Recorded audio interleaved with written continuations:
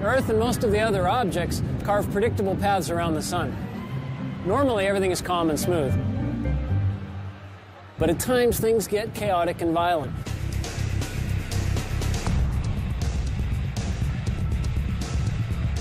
Earth can be slammed by space rocks, zapped by deadly space weather, jolted, jostled, and threatened by the object's energy and forces of the cosmos. The Earth is on a cosmic thrill ride, one that often involves extreme danger. When you're moving fast and on a predetermined path, you hope nothing crosses it because there's nothing you can do. Nicaraguan border goes right down along. Former astronaut Rusty Schweikert knows firsthand how dangerous celestial objects can be. In 1969, he piloted the lunar module during the Apollo 9 mission. Now, Schweikert is ready for more than a cruise through the cosmos.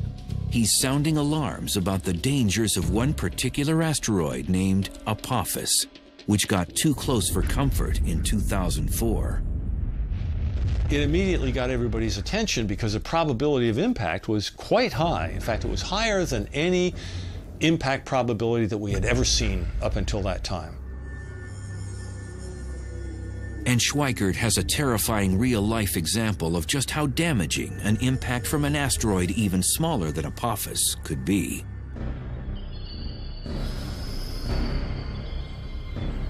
June 30th, 1908, 7:15 a.m.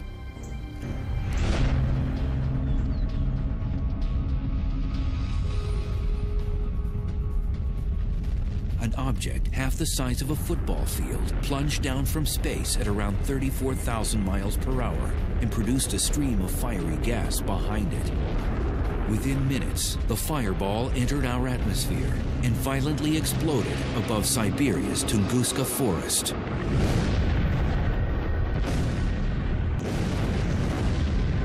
It became the largest explosion on Earth in modern human history.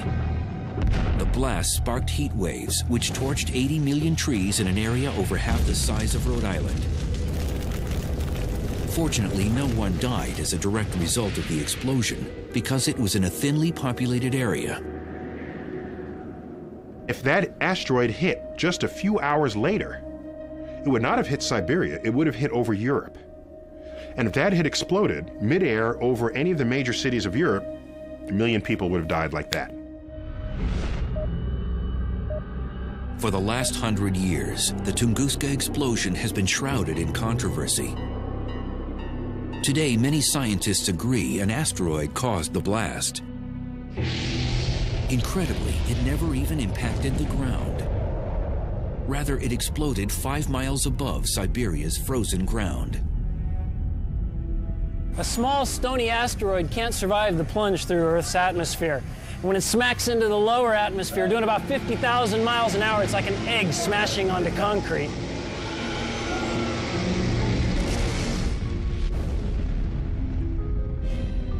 The blast over Siberia released energy equivalent to 15 megatons of TNT, 1,000 times greater than Hiroshima. If this were to happen over a large city, it would annihilate it.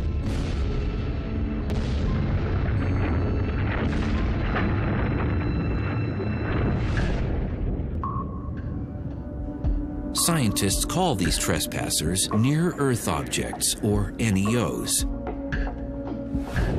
They're asteroids and comets, which are leftovers from the formation of the planets. Comets move in the Oort cloud and the Kuiper belt, which is beyond the planet Neptune. Asteroids travel in a band between Jupiter and Mars, but their orbital trip isn't always routine. Most of the asteroids orbit in a neat belt between Mars and Jupiter, and we don't worry much about those. But when one gets away and all that mass and energy is headed towards Earth, that's when the astronomers start to worry. Oftentimes, these cosmic remnants get bumped out of their orbit and head on a collision course with Earth. Our planet's thick atmosphere vaporizes the vast majority of them. But a larger object can knock through our atmosphere and actually impact the ground. If you want to turn to the cosmos and look at the forces that would have us dead, asteroids striking are real and they're bad. It's happened before, it will happen again. 65 million years ago, an asteroid the size of a small city plummeted down from the sky. It exploded in the Yucatan Peninsula near the present-day Mexican village of Chicxulub with the force of 100 million megatons of TNT. It hits the Earth, casts billions of tons of Earth's crust into the atmosphere, cloaking Earth, blocking out sunlight, knocking out the base of the food chain, and sending a wave of extinction across the tree of life. It is believed the ferocious impact contributed to the mass extinction of the dinosaur. We can think of asteroids as being bad things, but were it not for an asteroid, we wouldn't be here today. Our mammal ancestors were running underfoot, trying to avoid being hors d'oeuvres for T-Rex. T-Rex gets taken out.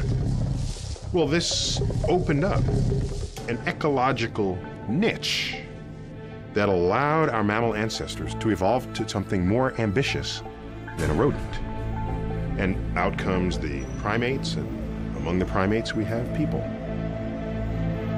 But ironically, the very kind of cosmic boulder that paved the way for humans to exist may one day wipe us off the planet.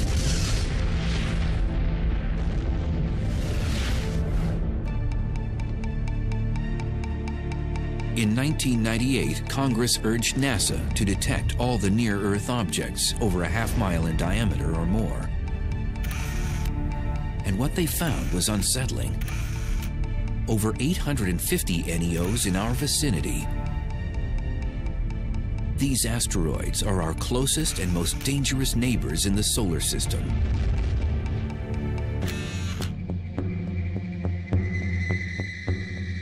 Donald Yeomans heads the NEO program at NASA's Jet Propulsion Laboratory. He and his cosmic bounty hunters search for potential killers lurking in our solar system and put them on their most wanted list. Finding these near-Earth objects is somewhat akin to tracking hurricanes.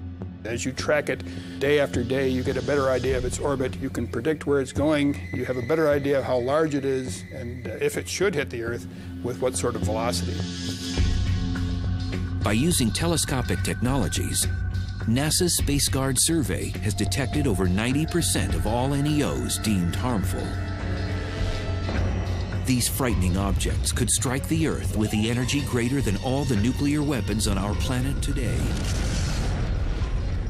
Such an impact could trigger mass extinction. You wouldn't expect one to hit but every several 100,000 or millions of years. But if one did hit, it could wipe out a fair fraction of the population. So they're very low probability events, but high consequence events. If they hit the Earth, they would have global effects. I mean, not only would you wipe out a continent with really heavy shock waves, but the ejecta would be thrown up in the air and come down all around the planet. The atmosphere itself would get to 1,000 degrees or so, and all the vegetation all over the world where that happened would flash into flames. Cataclysms could also occur with smaller objects. So Congress now asks NASA to locate all NEOs 500 feet in diameter, as wide as the Roman Colosseum. An object that big could decimate a metropolitan area or even a small state.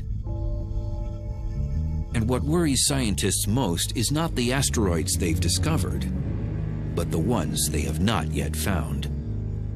At any given time, there's about 24 objects for which we can't yet rule out an Earth impact.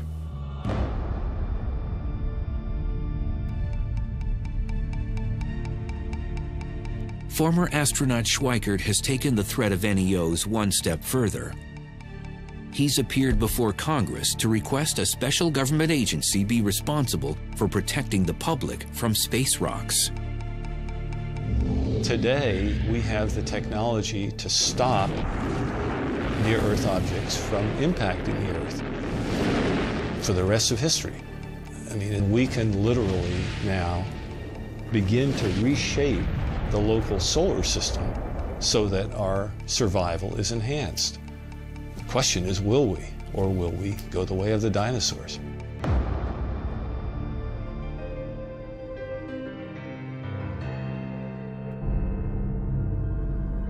But Schweikert isn't waiting for NASA or Congress to solve the problem.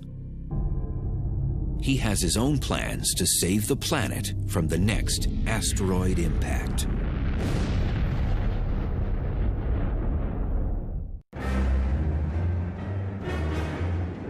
It's hard to believe the Earth has survived over 4.5 billion years, because since its infancy, the planet has taken a beating.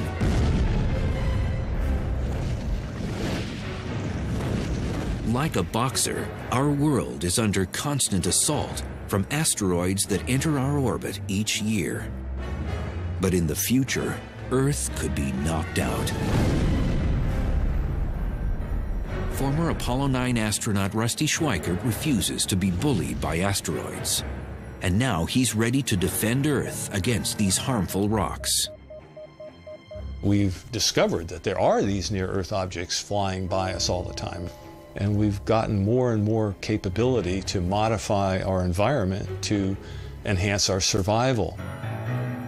Schweikert is particularly concerned about an asteroid named 2004 MN4, better known as Apophis. This pockmarked rock, approximately 750 feet in diameter, swept near Earth in 2004. Now it's scheduled to pass dangerously close to our planet again on Friday the 13th in April 2029. So in 2029, Apophis will come closer to us than our own communication satellites orbiting the Earth. It will be so close that people who are in the right place will be able to see Apophis go by the Earth with your naked eye. You won't even have to have binoculars. That's how close that asteroid is going to come. Apophis has an over 99% chance of missing the Earth in 2029. But if Apophis passes the Earth at a distance of exactly 18,893 miles, it may pass through a gravitational keyhole, a narrow region in space a half-mile wide. If this happens, the Earth's gravity could upset Apophis and change its trajectory. It could cause it to return and hit Earth 7 years later, on April 13th, 2036. The gravitational effect of the Earth will cause it to bend, cause the Apophis orbit to enlarge to precisely the size which 7 years later it will come around and hit the Earth. At the present time, Apophis has a 1 in 45,000 chance of delivering a deadly blow in 2036. But even these odds have scientists placing bets. It's one thing to know that there's maybe 1 chance in 45,000 that it's going to hit the Earth, but what you'd like to know, is there 1 chance in 100? Is there 1 chance in 10? Is the probability 1 that it's going to hit the Earth?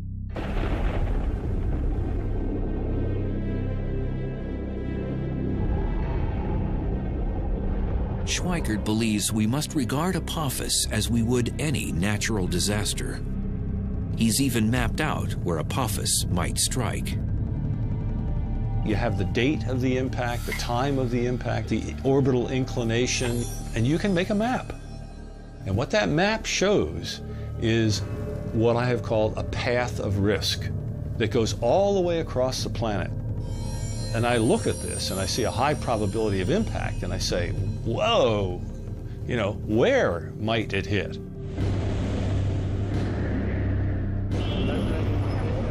According to Schweikert, Apophis could impact any point along this path of risk.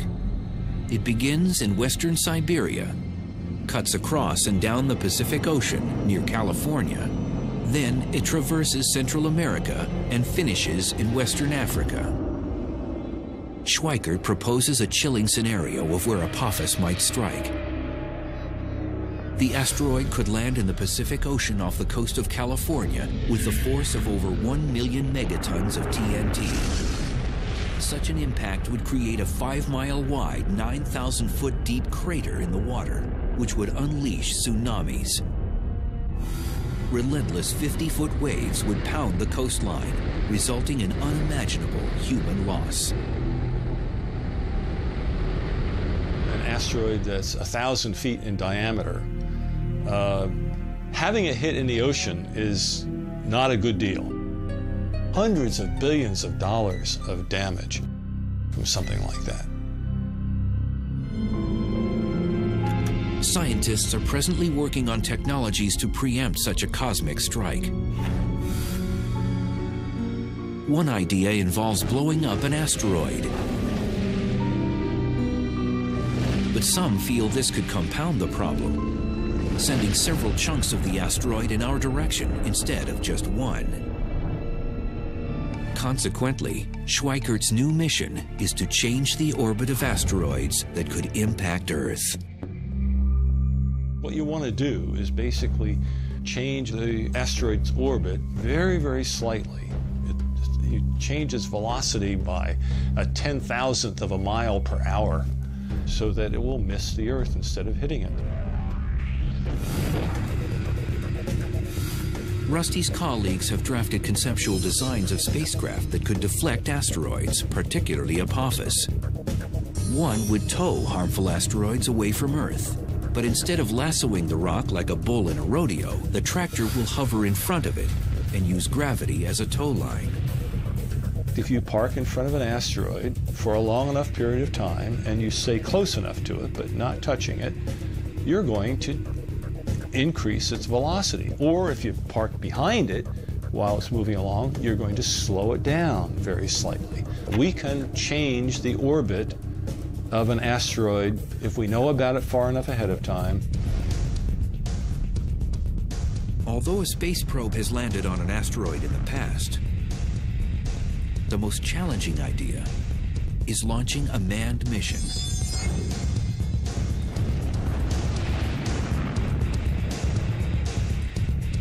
Once landing on the rock, astronauts could mount a radio transponder to track its whereabouts.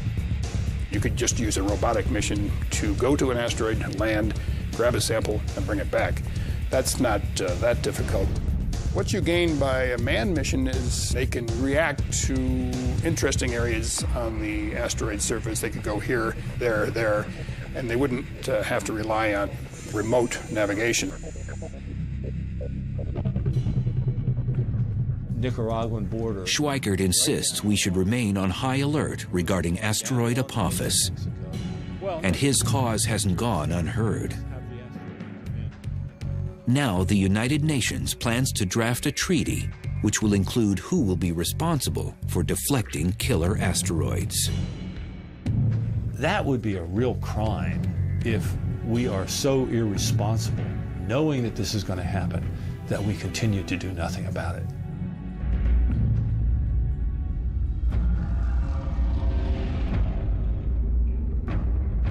But asteroids and comets are not the only deep space threats.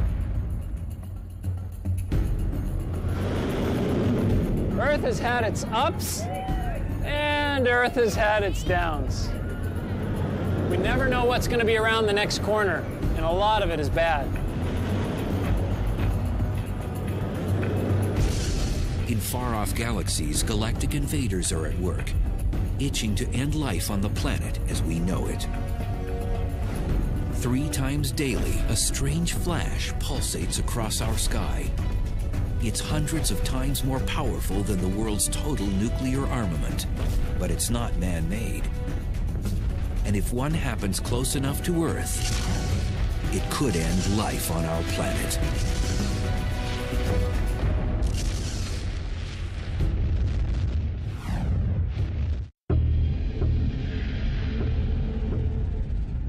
Most Earthlings are unaware of the potential hazards in space, but the list is long and growing. Imagine this. Within our own galaxy, the Milky Way, a massive star explodes. sending a lethal burst of energy rocketing toward our planet. This is a gamma-ray burst, the biggest explosion to rock the universe since the Big Bang. In the cities and countryside below, there's no warning of what's about to happen. And then it strikes. It would be equivalent to standing 1 mile away from Hiroshima, any place on the Earth. The potent radiation cooks the upper atmosphere. Our ozone layer roasts. Across the hemisphere, human beings burn to death from radiation 100 times the fatal dose. The disappearing ozone layer causes increased temperatures around the world, triggering cyclones, tsunamis, and hurricanes. Most life on the surfaces of land and water incinerates. This may seem like science fiction, but it could happen if a gamma-ray burst hit Earth from 100 light years away. Gamma-ray bursts are the brightest explosions in the universe. Because they're so far away and yet still so brilliant, they must involve an enormous amount of power. As much energy as the sun will emit in its entire 10 billion year lifetime.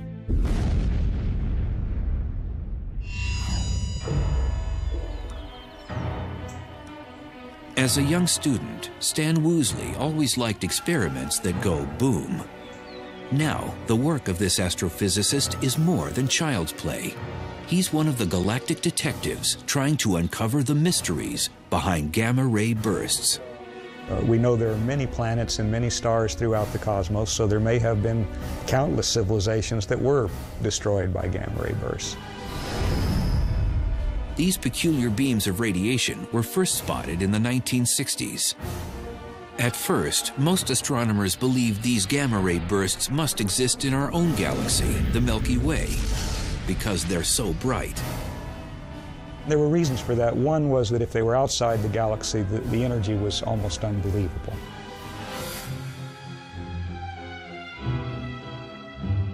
But at the time, even the most powerful telescopes couldn't determine their location and distance, because the bursts lasted for a few seconds, then disappeared. But then astronomers wondered, what about their afterglow? Cosmic explosions typically leave behind some luminous residue that sometimes lasts for days or weeks. In the late 1990s, satellites used upgraded optics and X-ray detectors to finally capture a gamma-ray burst's afterglow. It became clear that gamma-ray bursts actually were cosmological, coming from very far outside of our galaxy, from millions and billions of light years away. And that meant their energy had to truly be astronomical. To get some idea of how incredibly bright a gamma-ray burst is, you could represent the brightness of our sun by this relatively dim LED, and we could represent the brightness of the gamma-ray burst by the very, very intense searchlight that's behind me. Isn't that incredibly bright? Unfortunately, with this comparison, the searchlight is not nearly bright enough to represent fully the gamma-ray burst, and in fact, we would need 100 billion such searchlights to have an adequate comparison. The gamma-ray burst is equivalent to the brightness of 1,000,000 trillion suns. These massive bursts could decimate Earth. But what causes them? We are quite convinced that the common gamma-ray burst comes from the death of a massive star, at least 10 times the mass of the sun. And such stars are quite rare, by the way. Woosley masterminded a groundbreaking model of how gamma-ray bursts may be created. When an extremely massive star dies, it collapses into a black hole. Black holes are created when a collection of matter collapses to such a high density that light itself cannot escape. But Woosley proposes that some of the star resists getting sucked into the center of the black hole. As a result, a high-speed spinning disk of matter forms around it. Within seconds, jets of plasma shoot out from its rotational poles. These beams of energy unleash dangerous gamma rays into space. If you can imagine just trying to squeeze a fruit or some kind of sphere of some object into a very small space, things are going to squirt out. And in this case, the squeezing is done very rapidly, and you're talking about a huge amount of mass. At the same time the gamma ray bursts are ejected, the collapsing star explodes or goes supernova to the extreme. One of the reasons gamma ray bursts are so incredibly bright is that they take an enormous amount of power and then they focus that power into a very small portion of the sky. For every 300 gamma ray bursts that go off, only one is pointed in our direction, and so we only see one of those 300. Even if a gamma ray burst were to occur not 100 but 1,000 light years away, the Earth could still face apocalyptic destruction. If a gamma ray burst happened within 1,000 light years of the Earth, then it would be approximately 500 times brighter than the Sun and emitting gamma rays. The energy delivered to the Earth's upper atmosphere would be like 100,000 megatons of nuclear explosions. The ozone would be depleted. We'd have acid rain, but we'd also have flash burns, incineration of vegetation, perhaps something resembling nuclear winter. So there could be a global extinction of many species. Now, the far side of the Earth would be a special place to be, because gamma rays don't go through the Earth, and if you were on the other side, you wouldn't get flash burned. But the effects of depleting the ozone and changing the composition of the atmosphere would eventually come to the other side, and there the effects are unknown. Statistically, this ghastly scenario has a 1% chance of happening once in the Earth's entire lifetime. But even these odds aren't reassuring if you're living on the planet at that very moment. If you're caught in the beam, that's a bad day for you.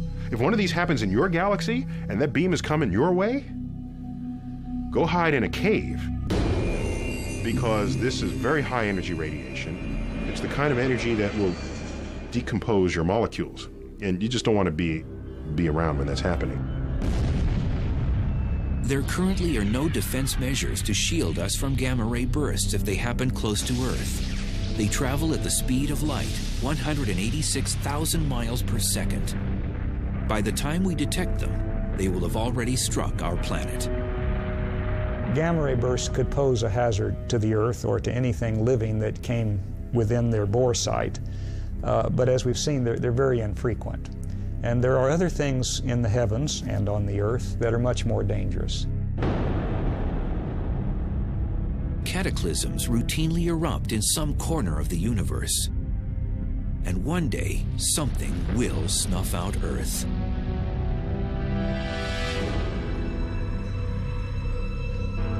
Most of the time, our ride around the sun is gentle and uneventful like this Ferris wheel.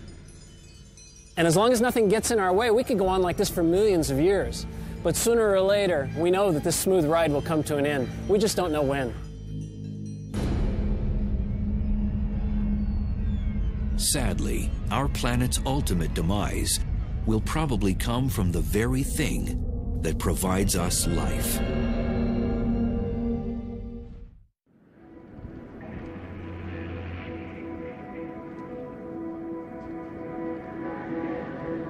Earth maintains a cozy lifestyle, being third rock from the sun. For over 4 billion years, the sun has been an ally, warming and feeding our planet. But in time, our solar heater will become our enemy.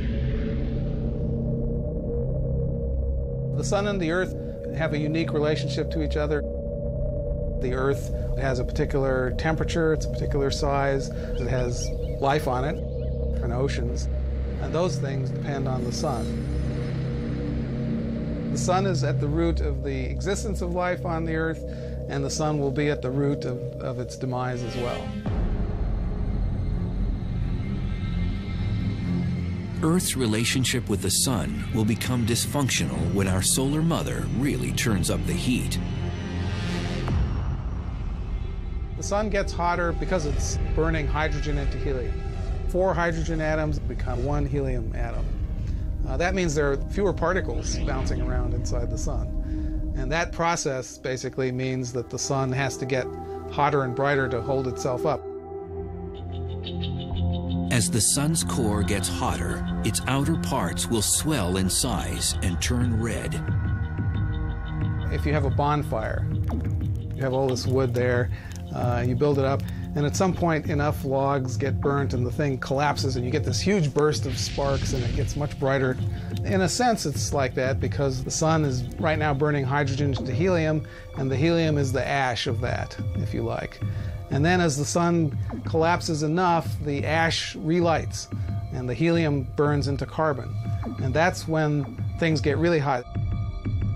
At this point, the sun will expand into a red giant and incinerate most complex life on Earth. When the sun becomes a red giant, it will grow to 30 times its size. So the surface of the sun will actually be out beyond the orbit of Mercury. The luminosity of the sun will go up by like 1,000 times. And that's going to make the Earth so hot that the outer crust, the rocks, the solid part of the Earth, will melt. The whole planet would be a glowing ball of lava. The sun will fry the inner planets, and even though the sun will become red and cooler, the Earth will be much hotter. Just leave the Earth a burnt cinder, like a charcoal briquette. So that would be bad for life on Earth. And the Earth's hellish fate isn't over. As a red giant, the sun will fluctuate in size before collapsing into a white dwarf. The sun that was huge suddenly becomes the sun that's very small and extremely dense. It's only about the size of the Earth, sitting down there at the center of our solar system, very much fainter than it used to be, and then everything cools off. And then that object is no longer generating energy either, so it begins to cool as well. So the final fate of the solar system will be to cool off and freeze. Humans will probably have relocated to another planet or become extinct before the sun turns Earth into a snowball. However, the sun may dry up our world much sooner. If the sun doesn't get us at the time of the red giant phase, it may well get us earlier by just becoming bright enough to cause the oceans to evaporate. Water is an essential component for all life. And so if the Earth actually loses all its water, then that's another reason why life might disappear from the Earth, and it would again be the sun's fault. There may be ways for Earth to win a stay of execution. As the sun is swelling, it also begins to lose mass much more rapidly than it's losing it now. And of course, if it's getting less massive, it has less of a hold on the Earth will move further out into a larger orbit. And so it's kind of a race between the growing sun and the growing heat from the sun and the Earth actually moving, a little bit away from that fire that's getting too hot.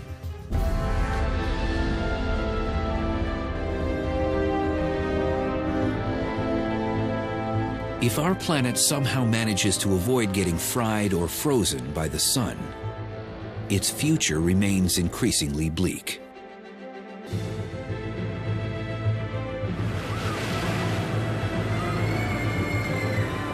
This place is full of adventure. Rides that put your stomach up into your throat, things that collide, scary stuff. It's a lot like riding around the sun on planet Earth. But when Earth gets smacked or when things start to come apart, the ride could really be over.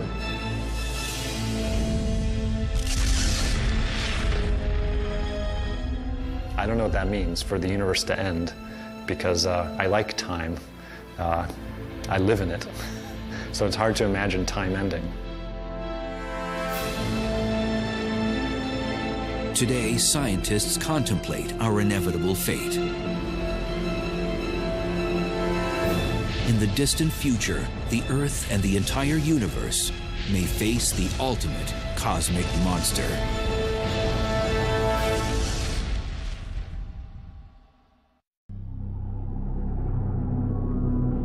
No one suspects that Earth's most lethal enemy lurks amongst the stars. But in the future, and without prior warning, a cosmic Grim Reaper will unleash the ultimate Armageddon.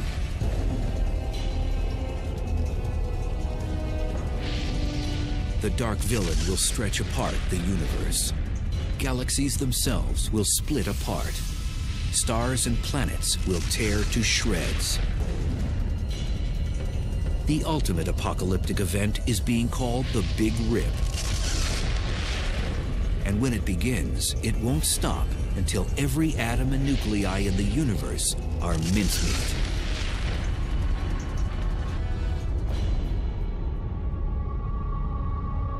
The Big Rip, it really is the end of the universe. It's not like we're the last ones at the party wondering what's going on and we can go do something else. It's really like you've turned off all the lights and the universe just ends.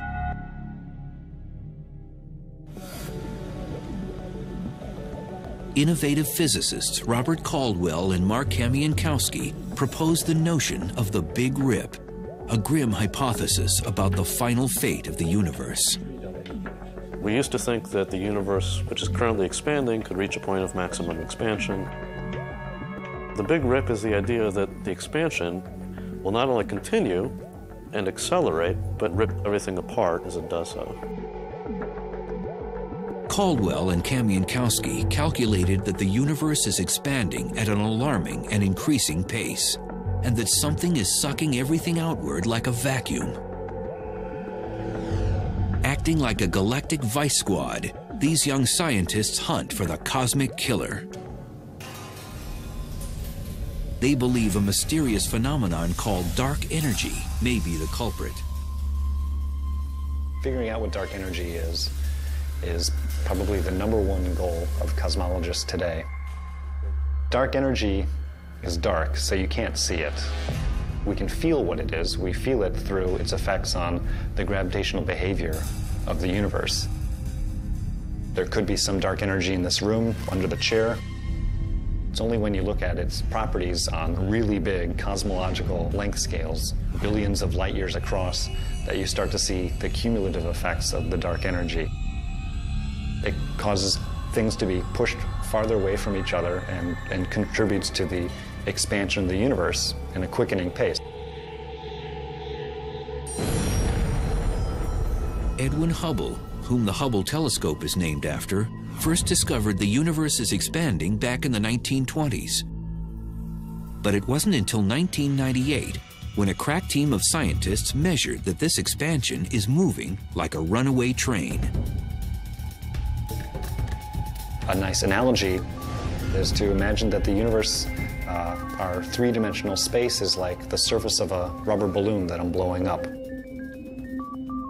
Okay, I'm going to blow up the balloon as a demonstration of the effects of the expansion of the universe. As the balloon gets bigger, that's the depiction of the expansion of galaxies. There's a galaxy, another one. Where's our galaxy? Okay, we live there. Okay, that's our home.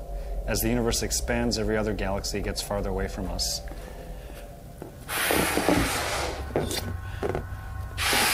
In ordinary expansion, each galaxy stays the same size. But if you have super accelerated expansion, then the galaxies themselves can each expand, which is sort of what's happened here. If I could blow it up fast enough to depict a big rip, then the balloon would explode. That's like space-time not being able to take it and coming to an end. So instead, we'll just pop a hole in the balloon. That's the big rip. According to Caldwell and Kamiankowski, the universe has no hope of surviving the Big Rip. They've even come up with a countdown to this apocalyptic event. The Big Rip kind of rolls up its sleeves and progressively takes apart the universe layer by layer, working from the outside in, going from the largest scales to the smallest scales. 1 billion years to pull apart clusters of galaxies, then hundreds of millions of years to pull apart galaxies themselves, and then down to the size of a solar system, we're talking hundreds of thousands of years. And then to tear apart the Earth itself would take less than an hour.